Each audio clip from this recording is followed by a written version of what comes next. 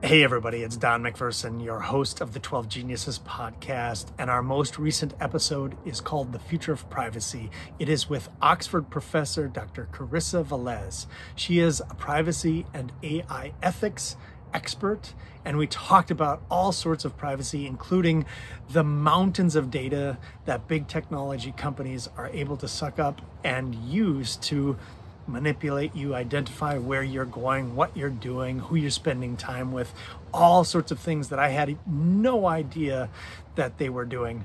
But we also talked about surveillance technology, new surveillance technology. We all know about facial recognition and the power of that. But did you know that there is something called gait recognition that can recognize you by the way you walk? There's also something called Jetson, which is a laser that can identify you based on your heartbeat. From 200 meters away, it can use technology called vibrometry to monitor your heartbeat and identify you by that. I was blown away by this episode, and I think you will be too. You can find it at 12geniuses.com or on your favorite podcast app. Thanks for listening, and as always, thank you for being a genius.